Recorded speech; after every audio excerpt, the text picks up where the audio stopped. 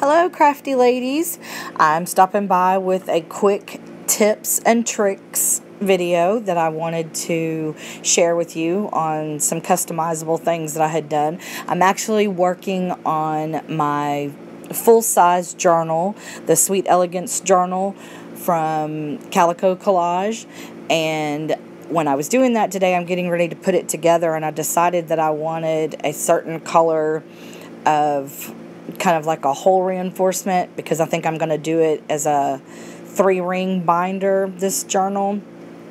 So I decided that I wanted them to match, like I said, and I had purchased these at the dollar store. So for $1, I got 544 of these hole reinforcers, but as you can see, they're white, and the journal is multicolored.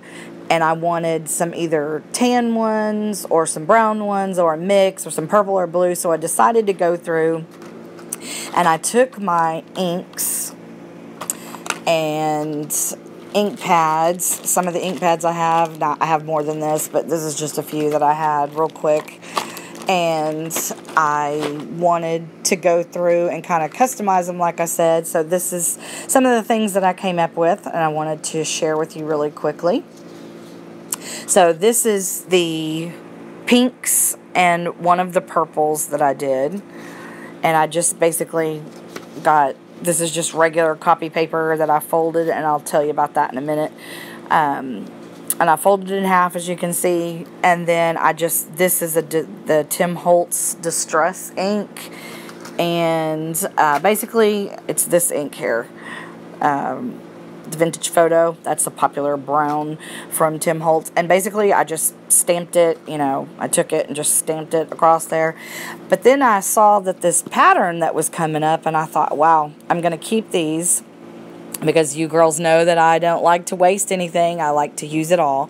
So I'm actually going to use this, I think, in the journal. I may tear up some of this for a tuck spot or a pocket. So I'm not sure yet.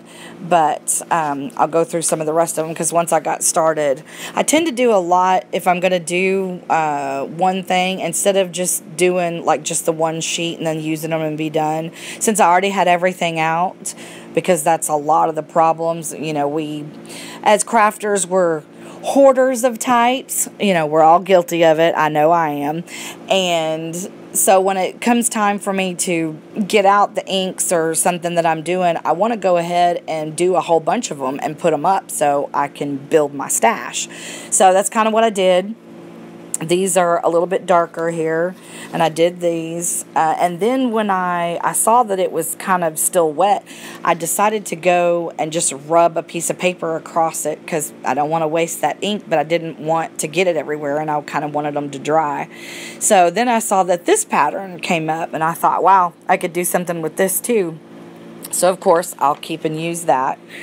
And then these will probably go in the journal, because I used 3 different colors of purple, or 4 actually. I used these 3, and then this Stampin' Up! Ink pad that I recently purchased. And then this one is 3 colors of the pink, and then as you can see, the patterns, I just kind of moved it over a little bit to kind of get a different pattern as I was inking. And this extra paper, I really love it. It's going to come in handy for backgrounds, or like I said, tuck spots or anything in the journals. But these are some of the blues that I used, and this is 3 of the little ink pads, and then 1 of the Stampin' Up! Ink pads. And then I decided I wanted some more of the purple, but I wanted to do it a little bit differently. And I don't mind that it has, as you see, like that purple ink pad is not quite as juicy as some of the other ones, so it kind of left lines and stuff on it. But I love that. I think that it makes it unique, and they're not, all one color, and so it's really customizable for what I'm going to do. And again, the patterns, are just, I think they're really cool. So I did quite a few of these, like I said, since I had everything out. And this is, I believe it's this River Rock, I think is what it is, yeah. And I thought it was green, but it's supposed to be, or actually I thought it was going to be like a cream color, and it came out like a kind of green or what have you. But I still liked it, and there again is the pattern from when I stamped it. Now this is the something celery, or yeah, certainly celery. And so it is green, so you can see the difference. So that does look more like a taupe color now up next to that green. And there's the pattern for that one. And I when I did all of these ink pads and stuff, I remembered, oh, hey, you know, I have some of those alcohol markers.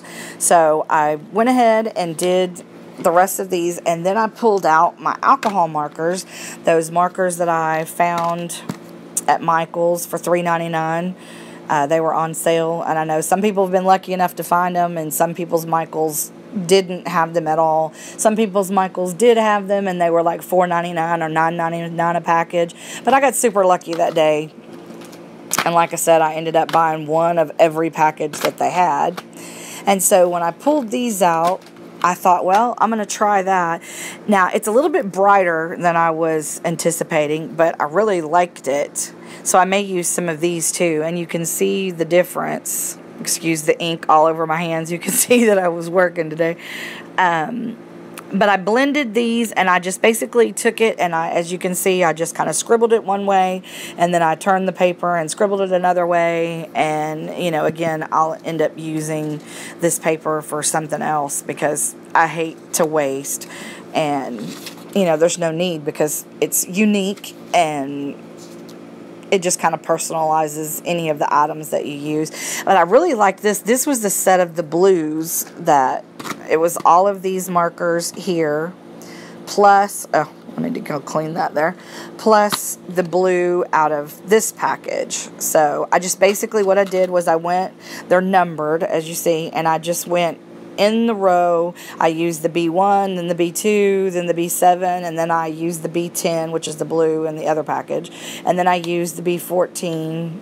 I'm sorry, then I used the this BG10 and then this B14. And I just did it all in extra, you know, each one in a different direction.